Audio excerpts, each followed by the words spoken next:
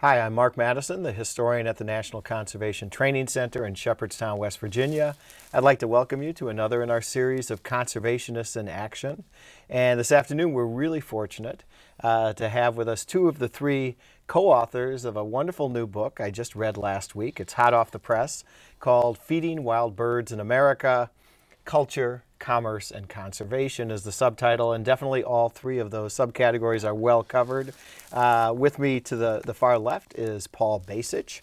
Paul is a conservation writer and editor. He's an avatourism consultant. We might ask what that is slightly later. And he also knows a great deal about the duck stamp, which is how I first made his acquaintance. The other co-author we have with us is Margaret Barker. She's a writer and educator in the Chesapeake Bay area. She's also worked at the Cornell Lab of Ornithology. We'll come to that in a little bit. And then the third author, who was unable to join us because of distance, lives in the Midwest, is Carrol Henderson, a supervisor of Minnesota's non-game wildlife program in the state DNR. So welcome, Margaret. Welcome, Paul. It's a real pleasure to have you here. Thank you. The book is not what I expected at all. It has a pragmatic title, Feeding Wild Birds in America, but really it's an American history, a history of the American conservation movement, a great guide on how to feed birds more effectively. I realized a number of mistakes I was making in my backyard in the last couple chapters, and just a fascinating insight into our relations with birds. So thank you for putting this book out. It's wonderful, and it's a pleasure to have you in Shepherdstown. And I thought, with your permission, maybe we would start with a little PowerPoint overview of the book and then move into questions. And I would just let folks know if you have questions for Margaret or Paul, please feel free to send them in. You can type in your question on the side of the computer where there's chat, and then we will hopefully answer them. Or more specifically, Paul and Margaret will answer them, and I will just read them. So let's learn a little more about the book. Okay. Thank you very much, Mark.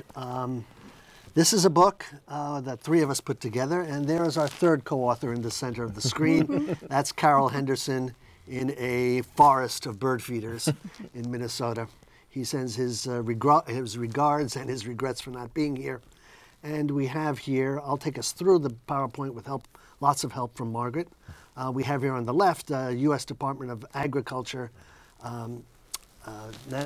Biological Survey document, booklet that was done in the early 1900s, 1917, on feeding wild birds in the Northeast. Farmer's Bulletin number Exactly. 621. Farmer's Bulletin number 621. And we should interject a slight commercial here. The Bureau of Biological Survey was our predecessor to the Fish and Wildlife Service. Before there was a Fish and Wildlife Service, there was a Bureau of Biological Survey, and this one was done by Waldo H. McAtee, one of the champions at that predecessor to the Fish and Wildlife Service. So we have Bird Feeding in America, which is Feeding Wild Birds in America, the book, which is by myself and Margaret and Carrol. And it started as a small project for the Wild Bird Centers of America, one of the franchise operations that has bird stores. But it grew into an entire book because we've discovered stuff that we never knew about birds. And it's a lot more than sticking peanut butter onto pine cones, which everybody does with kids and is a wonderful thing to do.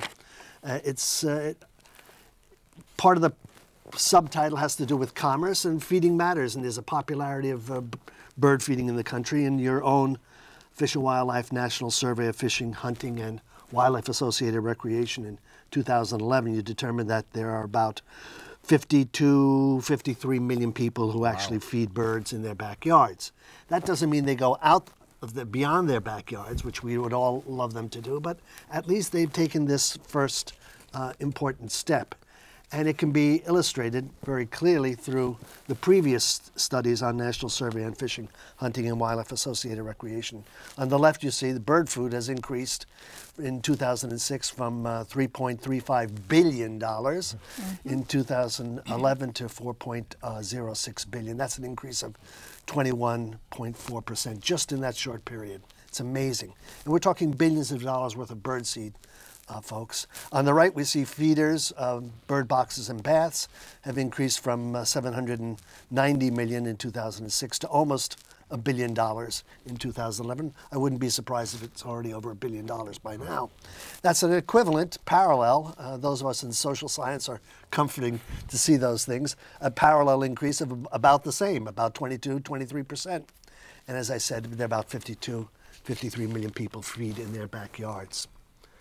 Our book is broken down mostly, as you know, Mark, chapter by chapter, decade by decade. And I'll just run through this clearly. We touch on the start of bird feeding in the late 1800s and the rise of the bird preservation movement, the discovery of bird feeding in the teens and the 20s in particular, the roaring 20s, when there was surplus money and you could have luxurious things like bird feeders in your backyard, contrasted with the experimentation and duress during the Depression, when there wasn't lots of cash running around and freedom to move around and deal with birds, even in your backyard. And the growth of the post-war prosperity, innovation, suburbia in the 50s, and the growth of feeders in the backyard, trial and error in the 60s, bird seed preferences in the 70s and 80s, including all-year bird feeding, not just in the winter, which grew between the 50s and the 70s in particular.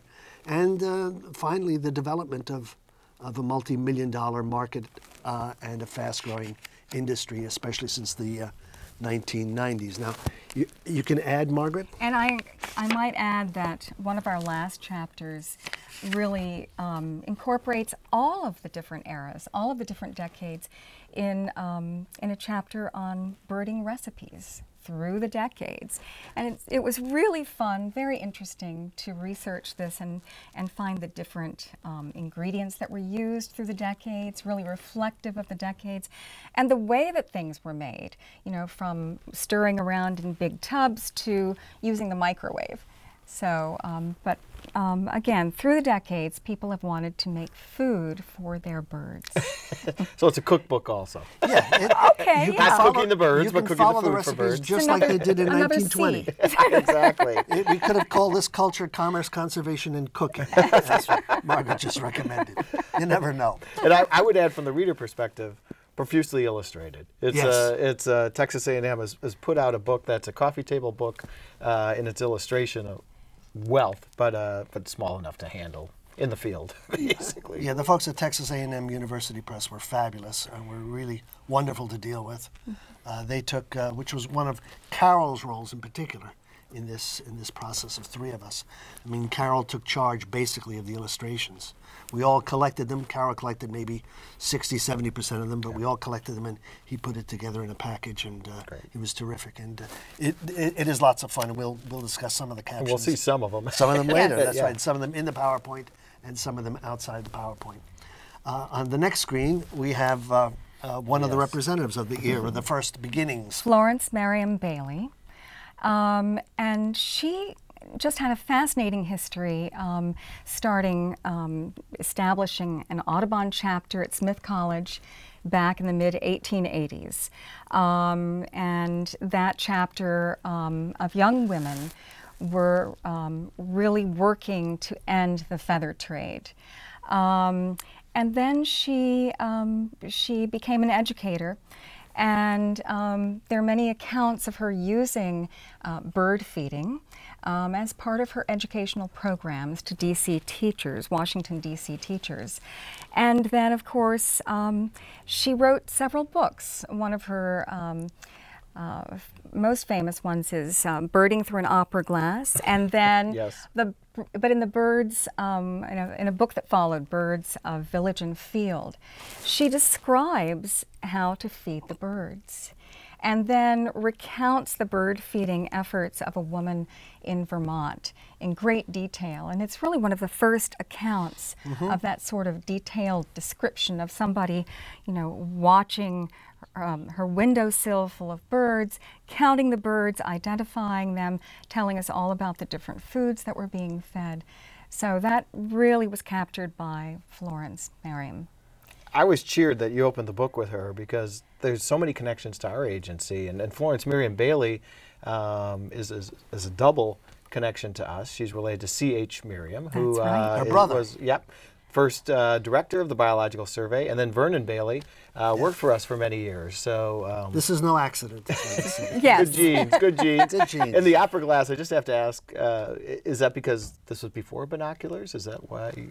Oh yes, I don't know exactly when binoculars. Well, there were binoculars, but you see, People were using opera glasses because they had them. the bird protection movement at the turn of the century was also part and parcel of elegant northeastern Brahmin women who became incensed with those of less stature or morality, if I might say, that were actually adorning their hats with feathers. And so it became a protest movement. And of course, all those women happened to have opera glasses available. I think it's wonderful. I mean, everybody had opera glasses, didn't they? Well, not exactly, but Right. but it was also, there was a movement, especially when you hit the 1900, 1901, 1903, with the Christmas bird count, to move away from simply shooting the birds and counting them, counting what pile of feathers you had to, simply watching them through your glasses, your field glasses, non-prismatic field glasses. Although that became much more popular in the decades that followed, the prismatic glasses. But that's true. That was a statement itself, just the title of that book. Yeah, the title's great. It's an aesthetic enjoyment, just like the opera. Yeah. And next, of course, we had, as I just mentioned, the Lacey Act of 1900, and there's an elegant lady on the left with her feathered hat, and the example of market hunting on the right. The two parallel signs of slaughter and destruction that were tempered by the Lacey Act and brought us thereafter to things like the Migratory Bird Treaty of 1916 and 1918. And here's what you were talking about, your very question, the production of opera glasses and the distribution of opera glasses and the feminization of bird study. Mabel Osgood Wright and Florence Berrien Bailey and others who brought it to the fore. The Chester Reed Guides, maybe Margaret can talk about the Chester Reed Guides starting in about 1906. These were funny, that's in the lower left, the predecessor to Winnie Peterson's. I have one right here with me. Oh. That Look was, how small they are. This was my grandmother's, and it's land birds east of the Rockies. And I have some notes in there from her of the birds that she saw on certain dates. And it's just a wonderful collection of material. But you can strange see size and format. Yeah, and here I'll hold it up here. So, but this was not quite the field guide that we know that Roger Torrey Peterson really introduced, but this was the land guide, and it told you all about the birds, this one in particular, in the east. So and a lot of people bought these, and I dare say that a lot of people might find these in family treasure troves. It's a wonderful little bit of birding history. I think by the 1930s, even after Chester Reed died, they were being sold for as much as 25 cents a piece. Of Wow. So affordable. But in here also, we use this quote in the book, but in Chester Reed's introduction, he talks about attracting birds. So it's interesting. So that in this field guide, that was 1906, I think was the first printing. Right. He mentions attracting birds around your home so that, that they might stay around in the spring and the summer. Indeed, and we moved past the early part of the century to the teens and 20s, and we get such things as that Farmer's Bulletin number 621, Waldo McAtee's presentation there on the left, and there he is himself. Of course, as you said, he was with the U.S. Biological Survey, and he even described at the time, and maybe somebody will ask questions later, about the use of coconuts were very common. Everyone seemed to have coconuts at the time, and it was very common to recycle coconuts and build them as bird feeders. Also, there was the start of the 20s in particular, there were actually businesses small businesses. Joseph Dodson on the left, his little company, was one of them, and he sold bird feeders, weather vane bird feeders. You'll see the wing of that weather vane feeder on the left looks maybe a cardinal on it, and the wind would rotate the feeder so it would stay away from the wind, and the birds would be sheltered inside that feeder and feed voraciously and protected from the wind. If you look in the early bird lore magazines, especially in the back of a particular issue, you'll see advertisements. And I'd say in the early part of the century, or early part of the 1900s, up until the 1920s, maybe early 30s, you've got Joseph Dodson in there almost every time. But he not only was promoting and selling bird feeders, bird houses, but also notice the sparrow traps. Right, he was selling sparrow traps that are on the screen. And on the right end of the screen there's also Saunders, 1917, anti-house sparrow feeder. It's like a frying pan and made out of wood. You'd flip it over, pour in seed and suet, and then let it dry, and then flip it over so the chickadees and nuthatches could get it, but the house sparrows couldn't. So there was creativity, innovation, and experimentation into the 20s. By the time we reach the 30s, it's kind of tougher. People don't have extra cash to spend on such luxurious things as bird seed and feeders. When there's 25 million people unemployed, you're feeding your family, not the birds. But still, folks collected, particularly rural folks, collected scratch seed and surplus chicken feed, and they would collect it and spread it on the snow. And here's a particular, what we would call today a PSA, a public service announcement from the Federal Cartridge Corporation in Minneapolis, Minnesota. And it says, "Feed the birds now." And they have a whole series of these, and particularly they were showing doves and quail and pheasants feeding under, and that came up later, and we may discuss that at some point. At the same time, what became very popular, and we'll discuss this later, I hope, was when your family bought Arm & Hammer baking soda, or Cow brand baking soda, both owned by Dwight and Church and Dwight. Same company, Arm & Hammer. You'd get a set of bird cards about useful birds. And they would have these particular little cards. They're about the size of half of a baseball card. And Louis Agassiz Fuertes would have his artwork in it. And it's how I got interested in birds. My grandfather gave me a stack of these when I was about 4 years old. And it was interesting. I collected it and memorized the names. But on the back, it would tell you why the birds were useful. The fact that they were eating, terrible insects, and that they would eat weed seeds, and they would help agriculture. And that was, going through those little cards, I guess, started in the turn of the century and went at least into the 40s, as I recall. And notice that this one is on some suet, right? Just on a board there. Yeah. So that's the way suet used to be presented. Exactly. And after Very that time, simple. after the Depression, and after World War II, by the way, there was lots of rationing in World War II, and even you couldn't eat. To find suet in World War II was difficult because they were recycling suet to make munitions, Mark. Yeah. So to find sugar for hummingbird feeders was sometimes difficult because they were rationing. We were rationing that.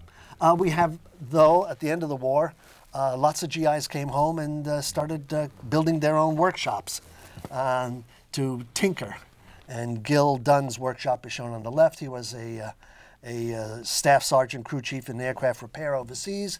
He was handy at tools and building stuff, and he formed a company that still exists, run by his son Mike Dunn and his daughter Sharon Dunn. It's Duncraft, and my goodness, in the early 50s, he had these Duncraft flight deck, interesting flight deck. He came from a U.S. Army Air Force. Maybe that's why he used that word, a flight deck phenomenon. And he would have the birds coming to that window feeder. And it was an interesting thing, and the company is still in existence.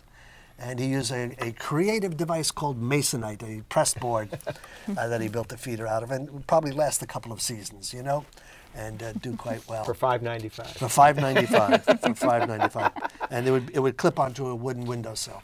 By the 70s and 80s, we had, certainly by the 80s, we had a growth of, taking care of the growth of suburbia, a number of shops that grew up in suburbia in particular, and two franchise operations, Wild Birds Unlimited, and then Wild Bird Centers of America grew.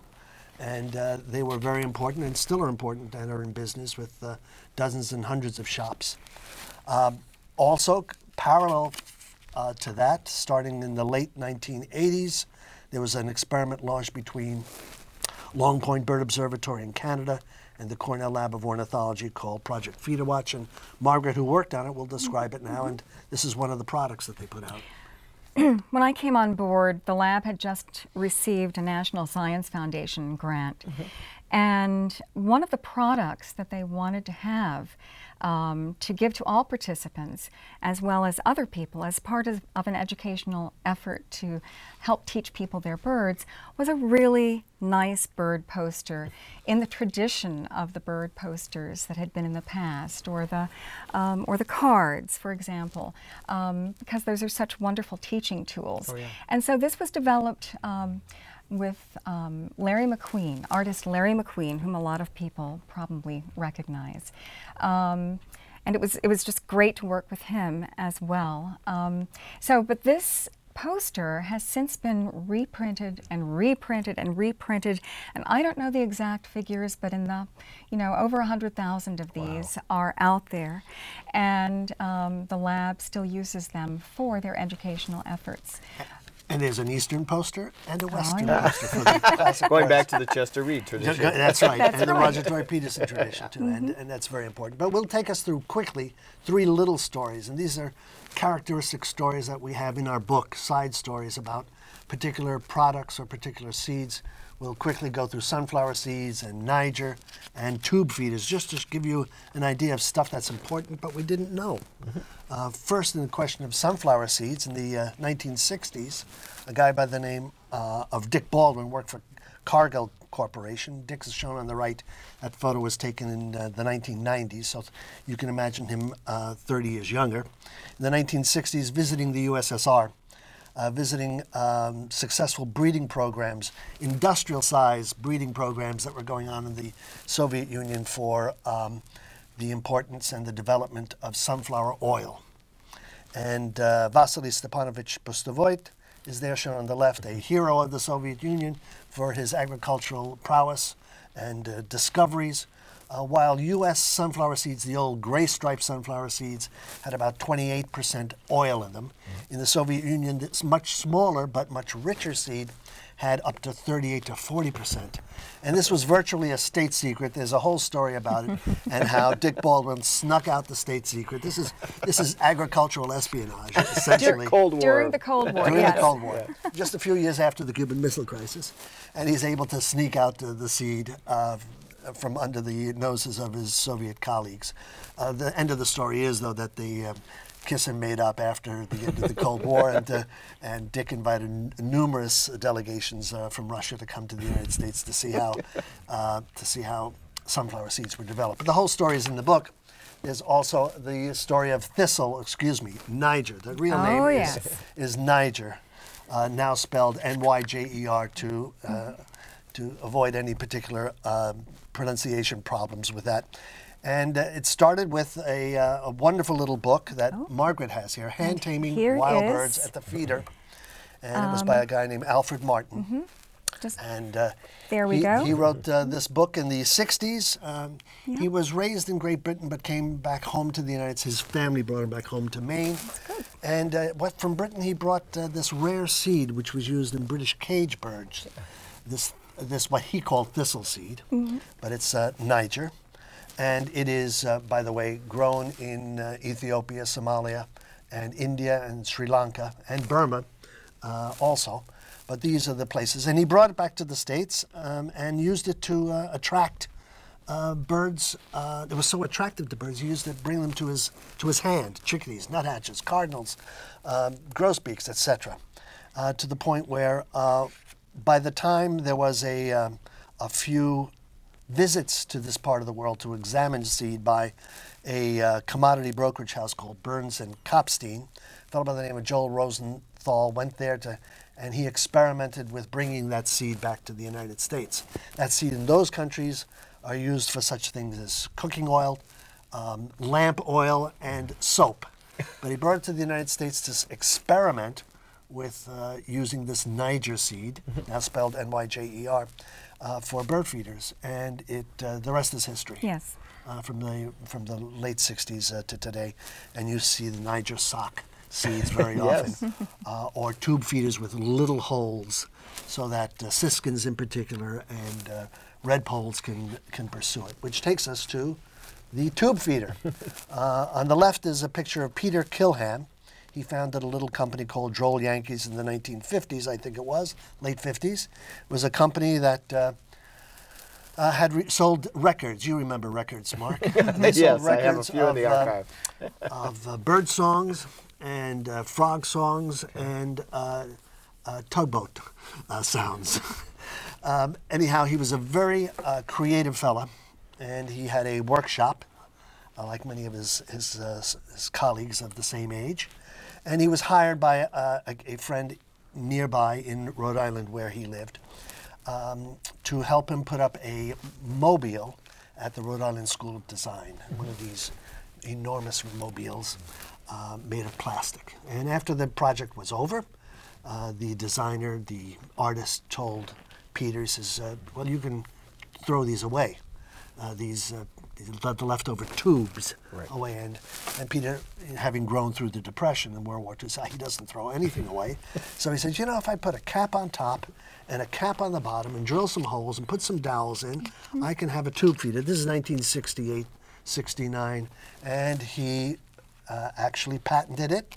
And because of Peter Kilham and his Droll Yankees company, everybody now has tube feeders in the backyard. Before 1968, there was no such thing, and now they are virtually everywhere of different sizes. And it's an interesting story that we, frankly, didn't know anything about. And what's the advantage of tube feeders? Well, the tube feeders, you talk about it in the book. It helps you select your species, and most importantly, starlings don't go on it.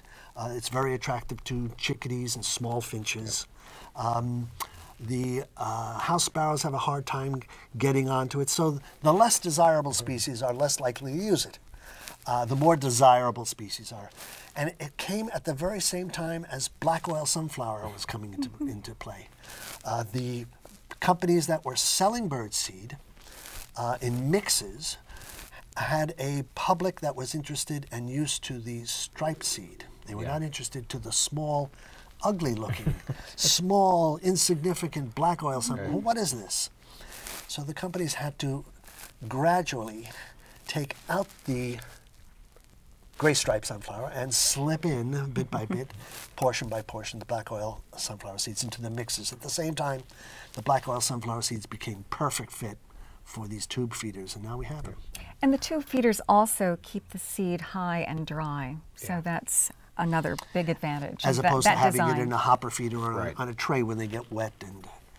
And that's, you know, basically some of the stories. And at the end of the book, we revisit the common questions that people ask about how we have learned over the decades to take care of the birds in our backyard, how we have learned in terms of feeding.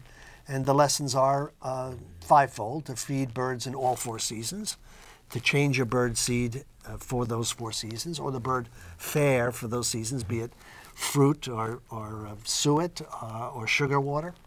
You provide water at all 4 seasons, even if you have to warm it up with a electric heater in winter.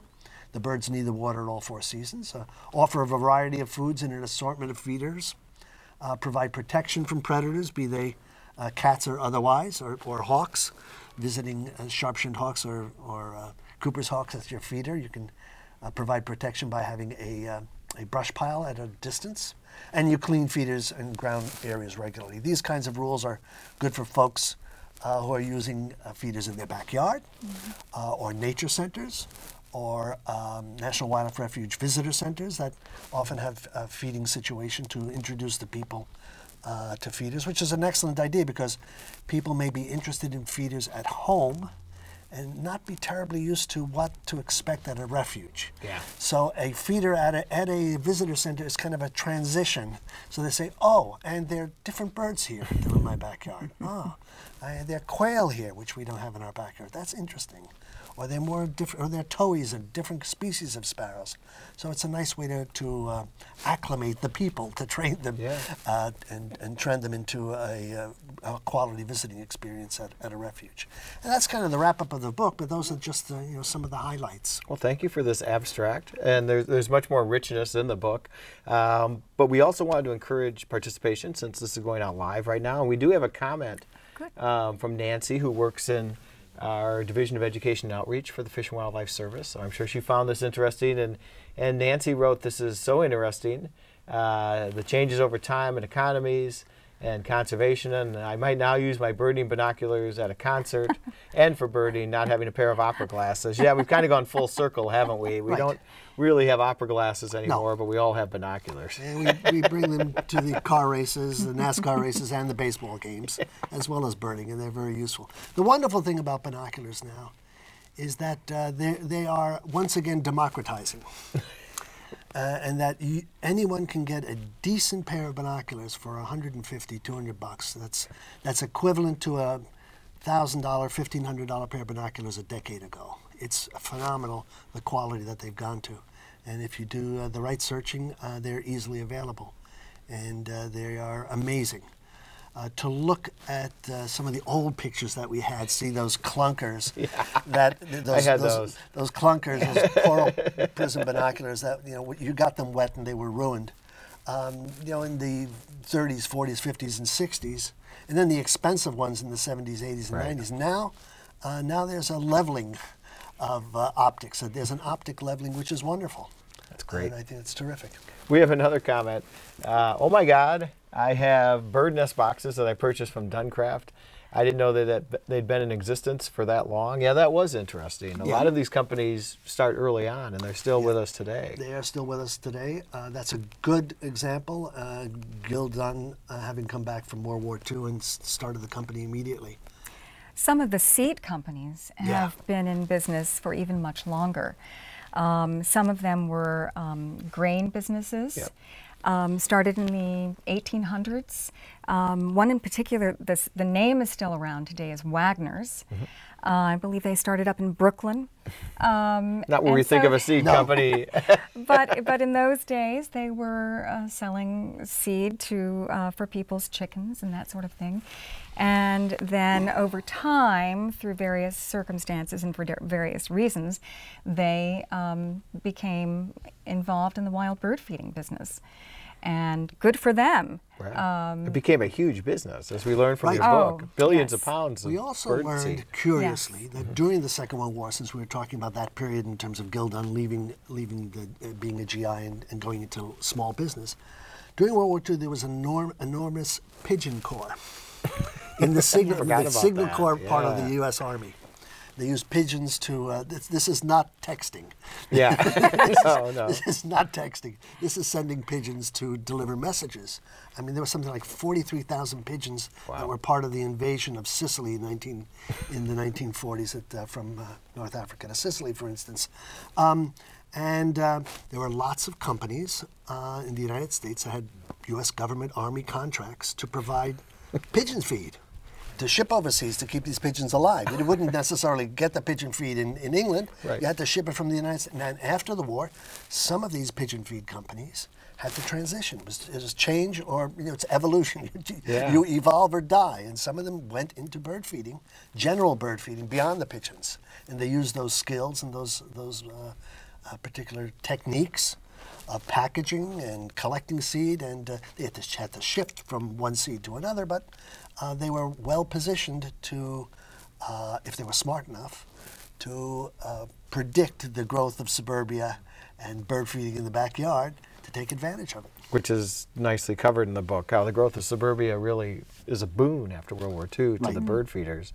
One of the things that's clear, even from the brief description you gave us, is the tremendous amount of archival research you guys did. And you were kind enough to bring in a few items, and I'd like to go to the first one, which is a poster that I'd never seen before, in spite of it coming from my agency, about feeding birds in your backyard from the Biological Survey. Oh, yes. Tell us a This little was- about this. Margaret found this one. She went to the Oh my goodness, Agriculture this Archives. was a quest. So we had seen a little notice in a bird lore issue back in the teens that said the Bureau of Biological Survey's poster, "Feed the Birds This Winter," will be out for the winter of 1917. That's all we ever found about this. And I was determined, in fact, we could say obsessed, to find this poster. And it took a couple of years, but I found it at the National Archives. It's not in the best of conditions, but pretty good. And here we've got our U.S. Department of Agriculture, the Bureau of Biological Survey, promoting bird feeding. And they're making the connection that if you feed the birds this winter, then the birds will repay you in the spring and the summer by eating your crops, insects, et cetera, et cetera. But it's a great poster. It tells how to feed the birds.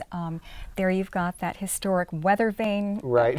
Feeder right exactly. there, and then the big one, the housing feeder house, I think they actually called it, there on the right. And so it was just a great and glorious day when we found this poster. And it immediately preceded U.S. entry into World War I, at which time people were told, and bird enthusiasts and the Department of Agriculture was telling people to feed the bird as a patriotic duty. Yes. Yes. You can feed the birds, it'll increase the crop production. We can defeat the Hun if we Yes. take care of our birds this winter. And so you're part of your patriotic obligation. And it was a fascinating cultural connection there. At the bottom of your poster is a description of birds I've never seen before, and it says the singing laborer Yes. is worthy of its life. Yes. Don't you love it? Tell us a little about that ties into your discussion of economic ornithology and how were birds laborers in the farm fields? Well, there was the case early on for economic ornithology, so that to really make the case to protect birds, as one of the cases to protect birds, then you had to show their economic value, not unlike some things we do today. Right. And so, so to really further that cause, someone figured out that you could really make the case this way: feed the birds, and then you'll be repaid. And then that shows that the birds are worthy to live. And then, of course, there were good birds and bad birds. It's a challenge. Yes. Yeah, there were the bobolinks that eat too much of your good grain. Right.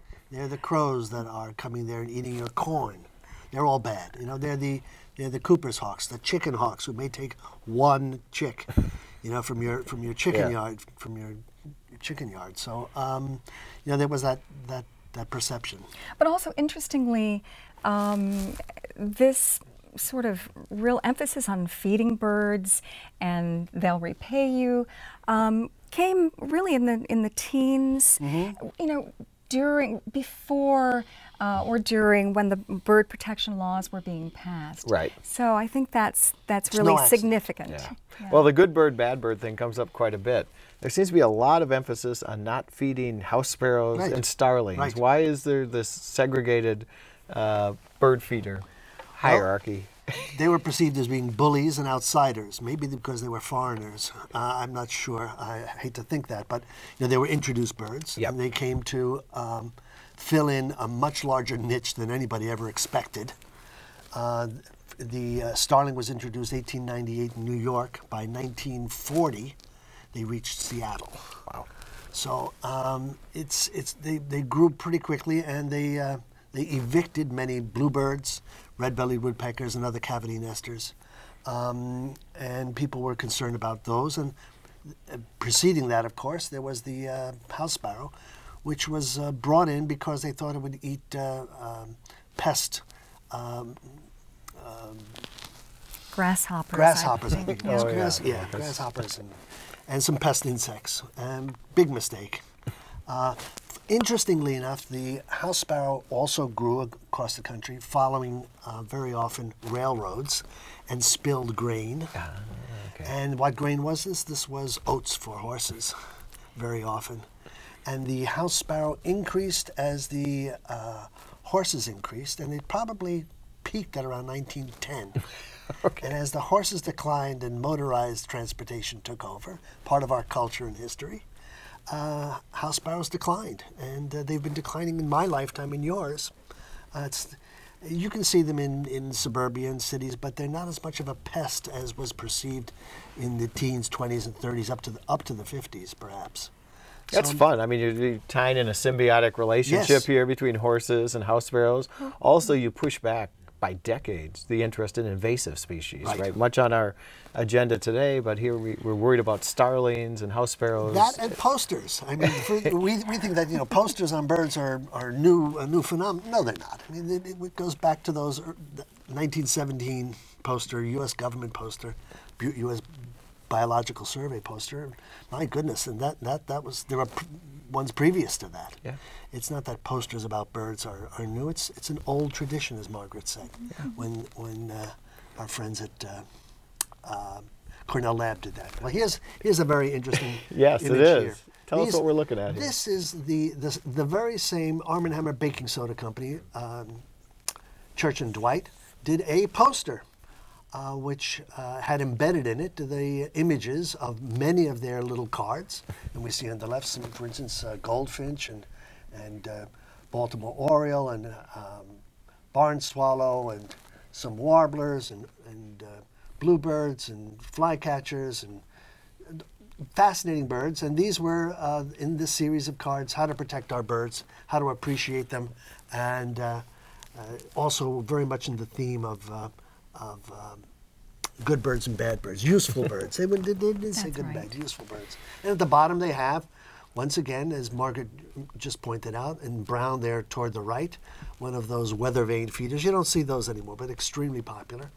And suet feeders and how to protect on birds. And on the reverse side of this was lots of instructions for the classroom, for using birds for math, using birds for geography, using birds for social studies, using birds for science, using birds for backyard gardening lessons. And this is a good example. And of course, around the edge of this very poster, you see those evil insects that you have to wipe out.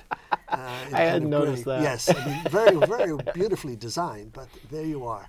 And some of the weeds in the middle. Right, yeah, right in the center also are some plants that you can plant for the birds. Yes. Food for the birds that you can plant. So this was part of our interaction with bird life, our intersection of our life and theirs, and it reflects each of those historic periods. Yeah. And there's something to say. These cards are really fascinating. Yeah. We've got a couple collections, and on the back of them is very anthropomorphic descriptions of the rascally blue jay and so on, the ways we don't describe them. But wonderful parents. Yeah, but it does make you wonder, and you alluded to it briefly, but the artist who did a lot of these, Louis Agassiz Fuertes, it's as if John James Audubon did baseball cards. I mean, here you have a brilliant bird artist with full-size paintings. What made people want to collect these things? Where did this even come from? It's just a bizarre. I'm not exactly sure. Because it's gone today. Oh, it's gone. There's really no nature cards that kids collect. I wish there were. Pokemon cards, but yeah, exactly. That's past now. Right.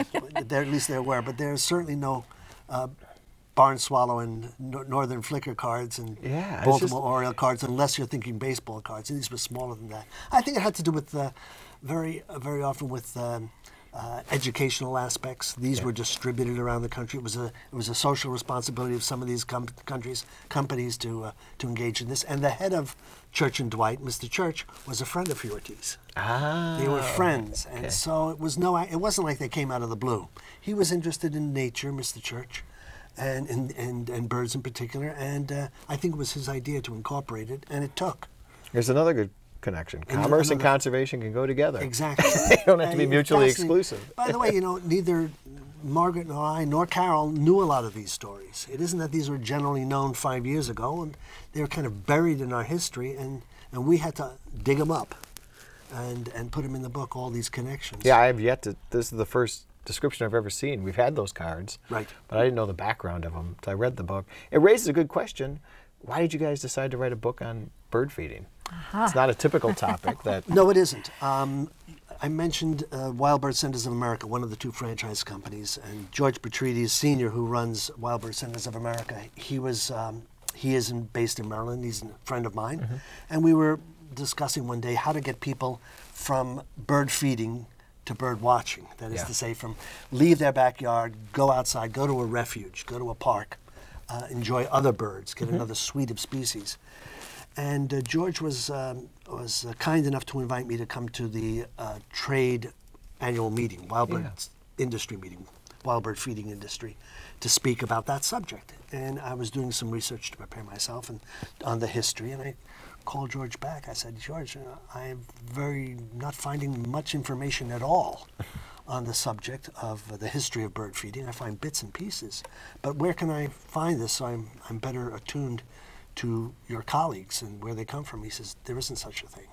Would you like to write it?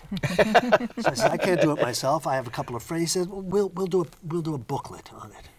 I'll get my friends. I said I'll get my friends Carrol Henderson and Margaret Barker to help me because they have as much interest in this as I do, and some curiosity. We put it together in a 15-page booklet, became a 52-page booklet, and then George says, you could make this into a book. And it took us at least 3 publishers and many years to get it done, but we hit the right company with Texas A&M University Press. They were terrific. Their layout staff was fabulous. They took a good product that we had available and made it into a great one. And that, as you said, I like that description of a coffee table book in a small miniaturized form. Yeah. Well, since we're talking about illustrations and historic posters, we have a more contemporary poster that Margaret mentioned earlier. Let's take a look at the Cornell Lab of Ornithology, where you used to work. Tell us a little about what we're looking at here, Margaret. Well, so the idea was you can see the goldfinches, for example, in their winter plumage. So to really, give participants in Project FeederWatch and other people this idea of what the birds that they're most likely to see at their feeders, what they look like up close, what are some distinguishing features, what are you going to see in the case of goldfinches mostly in the wintertime at your feeders, although of course goldfinches do come in the summertime. But you can see how the hairy woodpecker, for example, is beautifully drawn and is next to the downies. So you can juxtaposition those birds and really learn quite readily some of the differences between those two sometimes hard to distinguish birds. Larry McQueen really took his time to get all of these birds in one place. So that that placement was quite deliberate, so that you could have a quick glance at all the birds that are likely to come to your feeders in the eastern part of the United States and Canada. And then we also had a western version of the poster made. By the way, I'll add 2 things. First, I've seen this poster at a number of national wildlife refuges where they have feeders. Next to if it's Bosque del Apache Refuge in the west, they'll have the West Coast feeder. If it's Forsyth Refuge in New Jersey, they'll have the eastern feeder poster. And the fact of the matter is, as Margaret touched on, this was done in conjunction with Project FeederWatch that Cornell Lab initiated. And Project FeederWatch was one of the most important citizen science projects that involved thousands of people presenting data on what they're seeing in terms of birds. And after the Christmas count, this is probably the next blip, decades and decades later, but extremely important. And it prepared all of us for eBird and for other kinds of citizen science projects that go beyond birds also. Yeah. Let's talk a little about the origins of citizen science. It's something that's one of our service initiatives right now, and you guys push that back quite far too. Yes. What is the role of bird feeders in citizen science? It goes back to, I think, I would say the Christmas bird count 1900 and Frank Chapman as a lark, no pun intended. Yeah. To see how many birds could be counted as opposed to shot on the Christmas season and the information collected. And the data only later became useful, and in retrospect we look at it as, oh, this is important data that we now call citizen science. And it was extremely important to them, and it became important more as the years continued. And I might say that we looked through bird lore and some other references to try and figure out when bird feeding first became part of the Christmas bird count. And we did find a couple of references, but we don't know exactly when. So I think in the 1915 report, Christmas bird count report, it talks about people seeing birds at bird feeders, and maybe a little bit earlier reference. But we're not sure exactly when. So Mark, your assignment. You're an archivist. I think that's for the second edition of the, the book. But yes, so bird feeding was included in the counts early on, but not separated out until sometime, I think in the 70s or the 80s, as something that you could look at separately. So the bird feeding counts were just put into the general mix of birds seen. Cool. And people who can participate in Christmas bird counts to this day, simply at home watching the feeder and keeping a summary of that. Similarly, moving on to Project FeederWatch, it was seminal in the discovery of housefinch disease. Which was an eye disease of house finches in particular, and it became very important. I remember we had some volunteers who would read the comment sections that people would send in, and they came to us and said, you know, there are a number of people in Maryland who are seeing something wrong with house finch eyes.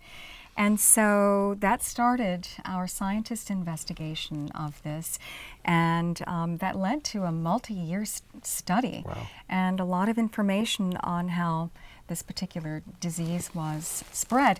Also, there were birds seen up in Alaska with deformed beaks, and U.S. Fish and Wildlife Service was involved in this, but it was FeederWatch participants. Chickadees, were they not? Chickadees. Initially, some other species were found to have deformed beaks as well, but U.S. Fish and Wildlife Service started an investigation on that, but that was initiated by some feeder watchers who were watching their birds up close and intently with a purpose. Very cool. We have another comment. Citizen science and STEM mentioned way back when. Very cool. That does raise another question. We've talked a little about citizen science, but what were some of the educational initiatives that went with bird feeders? You already mentioned on the back of this particular poster, there's classroom lessons back there in arithmetic and so on. How was education tied to the bird feeder movement? Very often, particularly in the teens, I think starting in the teens, but into the 40s. Starting in the teens, there were lots of junior Audubon clubs, and they were in conjunction with educational systems. I mean, there were thousands of them in Ohio. And there would be kits of that the teacher would distribute of flyers and leaflets, and bird feeding was included in that particular part of the curriculum. And there was also a sentiment, not only during the war years, but just in general, that it was a person's duty to feed the birds, especially during harsh winters. And so, that was part of that perception, to feed the birds. You should do it. It's a moral responsibility. That's right. We know now that it is not crucial. The birds can survive without being fed. We know that. And I remember reading in the early 1940s an article by Roger Torrey Peterson on the subject saying that 1934-35 winter was particularly hard in the northeast, and radio stations from New York to Boston were broadcasting, and Boy Scout troops were going out because the snow was so deep. Yeah. And in those circumstances, you might have a particular impact on the survival of those birds, but by and large, they can get along without our help. You know, feeding is for us more than it is for them, and I think it's wonderful because of that. One of the things that struck me is there's not much mention of bird feeders until your story begins around the turn of the century. Right. I can't think of a fad that took over so long, and I guess it isn't a fad because it's persisted a century later. But do we know at that origin point what really pushed people to do that? Well, people fed birds for utilitarian reasons, of course. To hunt them. To hunt them, to bait them. Right. We found some early references.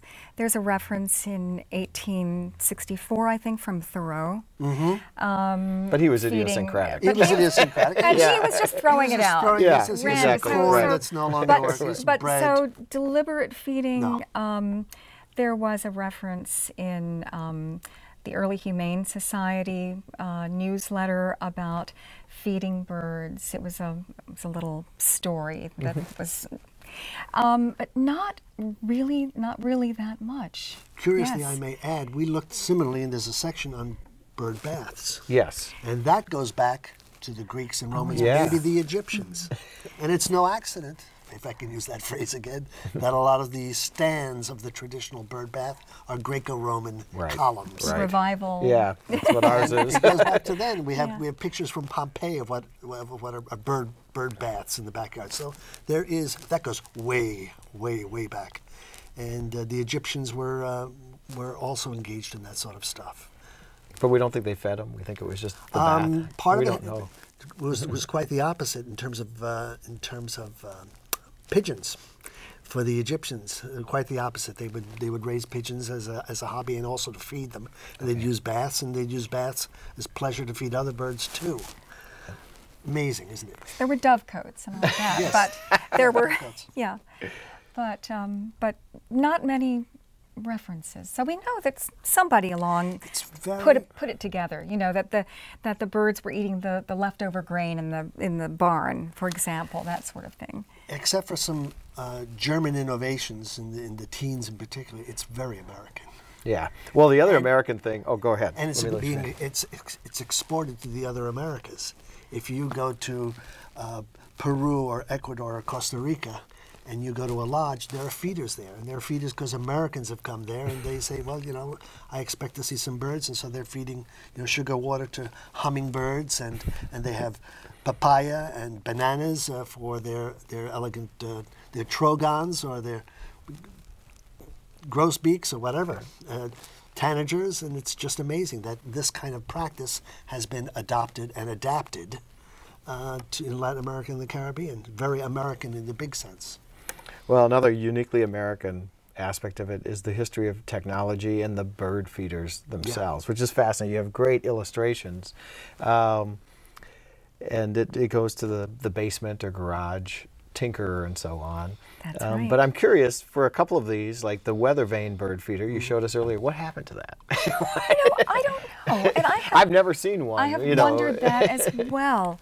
It is I've a seen design it go that into the 40s. went I've out of seen style. ads. National Audubon Society. They had a service department run by a young employee that they had in the 1940s. A young employee by the name of Roger Torrey Peterson. He was in charge of the service department. Okay. And they had weather vane feeders at the time. They were selling them then. But I haven't seen them since then. It is curious. The other one with the early ones is the presence of evergrees, even like little trees. I mean, yes. it's basically a board. It looks like attached to a window, a shelf. Right. It's almost That's like right. a window box feeder. And you actually put one on the Wild Read book discussion side with a little tree. Yes, And there was another one where there are David, branches. You have a platform You had to with have a that. little edge around it so the feed doesn't fall off. Right. You have a little hopper feeder and your usually little- a hole or a stand where you put a branch of an Branch evergreen, or a little tree. a pine or evergreen. Yeah. And that was the standard windowsill feeder. And was it for humans' aesthetic value, or did they think the birds would feel better with a little they tree would also, there? some people would also pour melted suet on Yes. those evergreens, on part of the evergreens So that- to serve a dual function, to attract the suet-loving birds, the chickadees and nuthatches and woodpeckers in particular. Edward Howe Forbush, the scientist from Massachusetts, the ornithologist, that's how he had his bird feeding station. He put the suet on the little tree that he had on his board, and then he put out other things like crumbs. Crumbs were really big back in the early days. So using Because leftovers, it was and that came out in the book. leftovers, Yes, of course, yes. of course. Leftover grains, leftover food from the dinner table. Well, before we jump into the 21st century about best practices, I do have to ask you one other question you alluded to before is giving a talk perhaps about how to get people from bird feeders into nature. Have you found any strategies to do that? I mean, how do we get them on refuges or parks or national forests? I think there are a couple of good ways to do it. One is, I think, inadvertently found by our colleagues at Cornell Lab, to have a poster so that people can identify what they're looking at. And those wonderful Larry Queen posters, the Eastern and the Western, at a glance, indicated at least 90% of the species that you're likely to see, not at a refuge, not at a park, but at your backyard.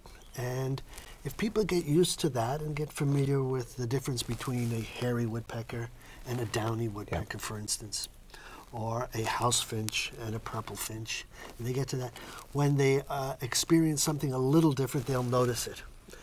And I think it's easier once they get into the backyard scene to get them out of the backyard and to a refuge. And that's also why I think that some of these feeders at refuges are very important, because it helps transition people in terms of a level of familiarity to a level of experimentation and exploration. That's one way to do it, and I think it's right in front of our noses. And I don't want to make this seem like it's just a history book, because there's many good examples for how to feed and what to feed. So let me ask you the opposite question. What are some things we shouldn't do with our bird feeders that you've learned? Well, we shouldn't let them get dirty. And I think one of the really great innovations for modern feeders, just in the past couple of years, is that they're made easy to clean. Yeah. And easy to take apart. You can put it in your dishwasher. That's been big and makes a difference. Learn how to specialize. If you just throw out crumbs or cheap seed, you'll get crummy birds. Cheap birds. Cheap birds. I mean, we knew this, when they were talking about the starlings and the house sparrows. That's what you'll get, and that's probably what you deserve. But if you are if you specialize, if you want to bring in cardinals with safflower, or proso millet you want to get buntings, or you want to get particular woodpeckers, you know how to put up your suet. You want to get finches with sunflower seeds. You want to get later in the season. You may want to get orioles and grosbeaks with the fruit, oranges and apples. I mean, they just love that. That's what you should be oriented toward. And as was listed in our 5 important things to do, have a selection, have them separate, specialize in them. Make sure you provide water. Those are the things you should do. And opposite-wise, don't just expect throwing out the cheapest bird seed mix is going to bring in some of the most exotic birds, because that ain't going to happen. Is there a particular feeder structure that seems to work especially well? Well, different birds feed at different levels. And so the hopper feeders work well for some birds that might be feeding only on the ground, of course. They'll go up to the hopper feeders. That's kind of a ground for them. Then the tube feeders are for different birds, clinging birds. Yeah. I usually recommend somebody who's just, I said, have a hopper feeder, have a tube feeder, have a suet feeder. And 3 kinds of feeders separate from each other. You'll watch how the birds come separately. By the way, seed will drop and you'll see the ground feeding birds automatically. Yeah.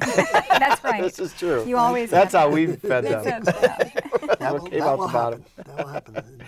Well, let me ask you both an unfair question. Okay. Having looked at the history of bird feeders, do you see any trends developing in the future of bird feeders?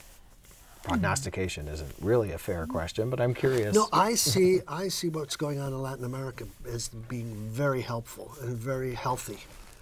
And it's not just at lodges, it's to homes, and people are feeding birds in Latin America and the Caribbean, which is very good because it feeds some of our birds down there too. And it also gets them to be concerned about our neighbors to the south, to be concerned about the status and the safety and the preservation of the birds that we share and the birds that are special to them. I think that's we're going to see a lot of that grow, insofar as that it brings people to certain lodges, eco-lodges. I think that's wonderful. And ecotourism is to be one of the ways that we can communicate with our neighbors to the south. That's a trend. In the U.S., I don't know where the next tube feeder is, but I'm sure there is one someplace. I have a friend who has designed and sent me a sample copy of a new style Niger sock feeder. And it's a Niger sock feeder that won't get wet and that's easily movable and that's easily removable, that has a sheltered top and is protected from unwanted species. And it's fascinating. And who knows, maybe a decade from now everybody will be using it and we won't remember where it came from. But a couple of trends in seeds through the past decade or so have been to specialize, to have seeds. It will, I think Wagner's developed a seed for northeastern birds, southeastern birds, wow. That sort of thing. So I think the specialization is going to continue, as well as some electronics. A lot of people who feed the birds have, bird cams. Yeah. We were talking about bird cams earlier before the show. And I think that's so they can see and hear. When they're at work, people come home and run through their collected images at their feeder of what they missed while they were at work. It's a nanny cam for birds. Yes, there you go. That could be part of the future too. Well, let me ask you one final and ultimate question that underpins your book, Feeding Wild Birds in America, and that is, feeding wild birds, does it ultimately benefit Americans more or the birds? Both. I think feeding the birds is mainly for people. Mm-hmm. But if people don't care about birds, they lose. So it's mutually advantageous. Feeding the birds doesn't save the birds. I think it saves us. And I think that's the way I look at it anyhow. Would you agree, Margaret? I think that, yes, but I think it also helps to save the birds maybe indirectly, because people sympathize with them. That was a term that was used in the early part of the 1900s. That feeding birds helped you see them up close and helped you sympathize with them, to gain an emotional connection with them, if you will. And to see the birds up close, as an environmental educator, we used to say, if you see something up close, if you learn about it, then you're going to care about it. Yeah. And so I think that really transfers very well to feeding the birds. That's great last words to go out on. Thank you very much, Margaret. Thank you, Paul. This has been a quick and incredibly informative discussion. I'm sure anybody who doesn't have a bird feeder is going to go out and put one up this evening after learning about this storied history. And I'd like to thank everyone who took the time to tune in this afternoon. And once again, the book is called Feeding Wild Birds in America, and Paul Baicich and Margaret Barker and Carrol Henderson are the authors. And I hope you go out and read it. Thank you very much. Thank you. Thank you, Mark.